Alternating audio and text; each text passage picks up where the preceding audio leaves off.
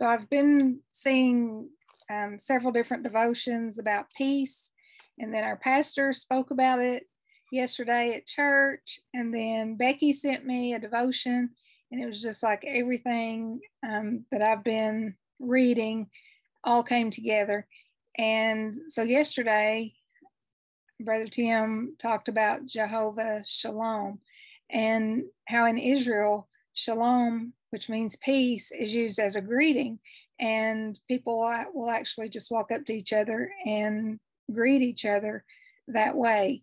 And so I thought that was an interesting fact that I didn't know. But the title of this lesson, Jehovah Shalom, I read this week from a source called Understanding the Gospel. It said this occurs only once in the Bible, and it's in Judges 6:24, when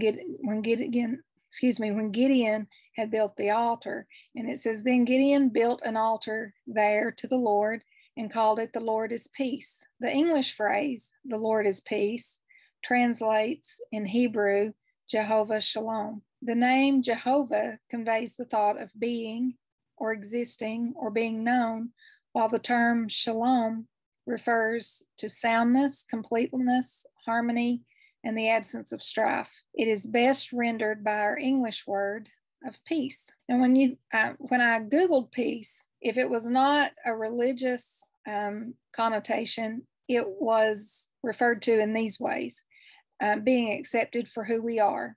If we feel like people would just accept us, we would have peace. Having comfort when things are just good enough. So I think that's the quest of always wanting more. If I could just be like so-and-so, if I could just look like them, if my house was just that neat, if my children could be that good, all of those things just to be just good enough. I don't think we ever arrive at that. And if that's how we're getting our peace, then we probably will never arrive at it. A stress-free state of security and calmness. We always think if we have peace, we're not going to have stress, and we're going to feel calm on the inside. And freedom from disturbance, or a state or period in which there is no war. So all of those things, we hear peace referred to, or people feel like some of those situations could give them peace. But what the Bible says about peace is that we will have trouble. So that's just given. We're never going to be in a constant state of calmness. We're always going to have trouble. And John 16:33 says, I have told you these things so that in me you may have peace. In this world you will have trouble, but take heart. I have overcome the world. So John 16:33, it says right there that we are going to have trouble. We can expect it. We're never going to have a stress-free life, but take heart. I have overcome the world, and through him we can have peace. The Bible also says that God's peace is different from the world's peace. In John 14:27 says, peace I leave with you, my peace I give you. I do not give you as the world gives. Do not let your heart be troubled, and do not be afraid. So here again, the world's definition of peace is going to be different from God's definition. He gives us peace. The world is not. We're going to be having trouble, and we're going to be having conflicts. And if our peace comes from only feeling calm based on our experiences and our situation, then we're probably never going to be in a peaceful situation on the inside. God's peace is permanent. So the world's peace definitely fluctuates based on our mood and our situation. But God's peace is permanent.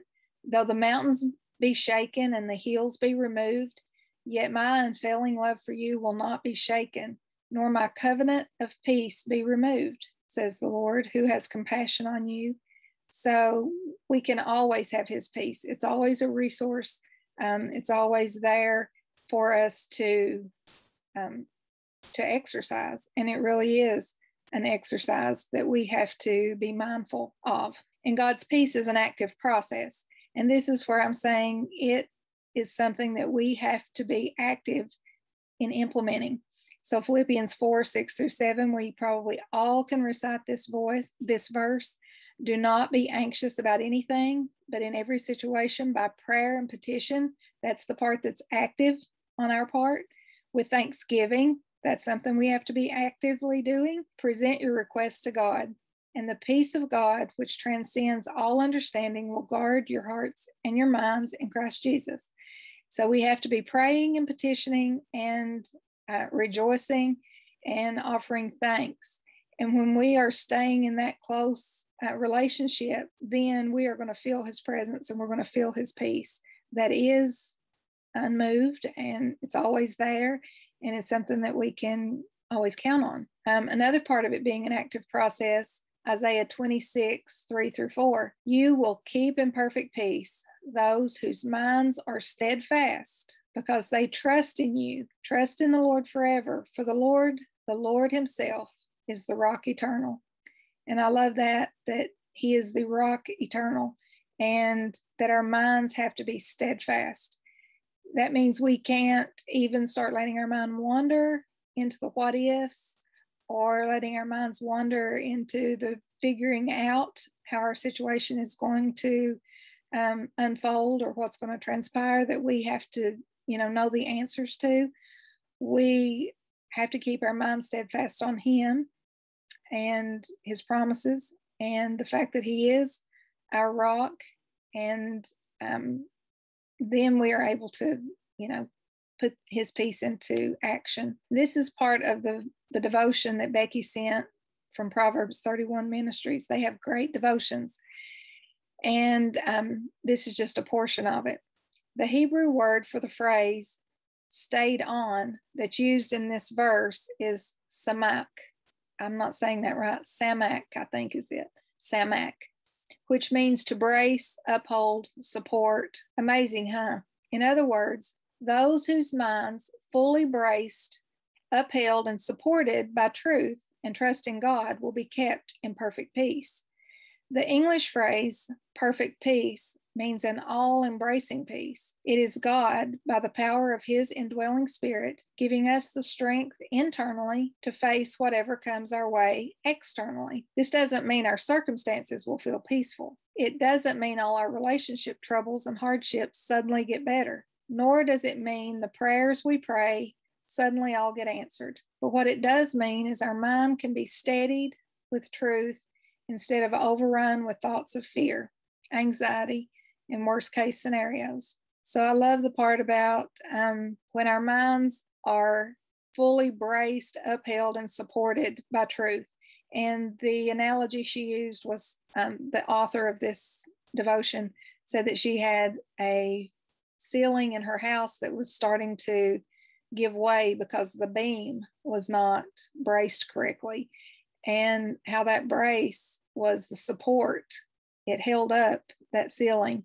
And so it was critical, but that was strong. And so for us, our minds have to be fully braced that way. And we have to constantly be aware of our thinking in order to support this feeling of peace that we have access to. So this whole lesson made me think of my friend Rochelle, who you've heard me talk about a lot. She's also known as Salty Sister. And if you haven't followed her on Facebook, I highly recommend it. She has some really great lessons. And one of her lessons is she gives a testimony, and it's such a heart-wrenching story. I can't even begin to tell it, and I wouldn't want to. But she was on a trip in a different state, and she gets a phone call that would be a parent's worst nightmare. And she's far away from home. There's nothing she can do about it. And she said she just felt God wrap her. And the only way she can describe it is he wrapped her in his spiritual duct tape. And I've heard her refer to that multiple times, that she just felt him literally hold her together like she had been wrapped up tight in duct tape. So I started thinking about that today as I was preparing this lesson. And I did a little research on duct tape, and it's interesting how it came about. It was during World War II, a woman who was working in a factory where they were making duck cloth, which is where the name duct tape came from. They were making duck cloth for military purposes. And it's essentially cotton fabric that is woven. these crisscross layers. And then a waterproof layer is attached to it. So it was meant to be a waterproof material for military purposes, I guess. And this lady who was working in that factory came up with the idea of putting a sticky surface on the other side of it so that they could protect some of the boxes that they were sending. The supplies were getting wet. And so that is where the idea for duct tape came from. And so I just started thinking about the different qualities of duct tape. And they kept talking about how strong it is. You know, they were hanging like tons of weight from these strips of duct tape. And it's strong because those woven layers of cotton inside, layer upon layer. And that reminds me of our many prayers and our scripture reading, our scripture memory, and the application of his truth builds that strength and the confidence that helps us be strong Christians who can live in peace despite our circumstances. It's water repellent. That outer layer, water will just run right off of it. And that made me think about how worry and strife should roll off of us as we think about that woven layer that's underneath the prayers and the scripture that we can apply. And then on the other side, it's sticky. And so that made me think of just like Rochelle, he will hold us together when we feel like everything is just falling apart. And so this week I wanted to use duct tape in my journal. And I also found this drawing that I thought was really beautiful, but they're using cool colors, which cool colors are blues and greens, and warm colors are reds and oranges and yellows. I love the fact that they used cool colors on this page. And then I loved the idea of using duct tape to create tabs. And I think a lesson on peace is a good one that I want to go back to these verses over and over again. I want to be reminded about this lesson. So I'm going to be showing you how I made a tab in my journal using duct tape. So at this point, I'll share my journal. I wrote this out as close to that picture as I could using a pencil. I just used the bubble letters to write out he, just like that, and then is. And, you know, not worrying about keeping these all straight because that picture wasn't. And then I did kind of a fancy cursive for the word peace. And then what I learned from doing this letter I did dark. If you start with a dark color, it's going to be hard to add darker colors on top to give it that watercolor look. And the picture I showed you was actually done with watercolors. But, you know, my example with watercolors last week was kind of a flop, although I think it turned out. So my idea is to just do this with big sweeping strokes. And then I want to come down and create some of these spaces that I could add different colors just on those down strokes. You can see they're open. And then I want to come in with some of these darker colors and add just a hint of that. And I may take a lighter green, just come in and add a little bit. And then maybe this one here, I may do some little lines.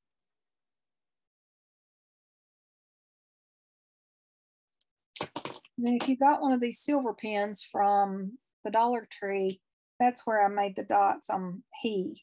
And I thought I would do that on is, and maybe just on these blue strokes.